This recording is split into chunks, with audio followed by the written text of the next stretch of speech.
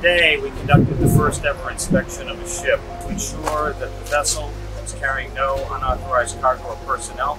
We're making excellent progress. There's been a lot of cooperative, coordinated effort by all parties, and we'll keep operating so that we can continue to get grain out of the Odessa ports.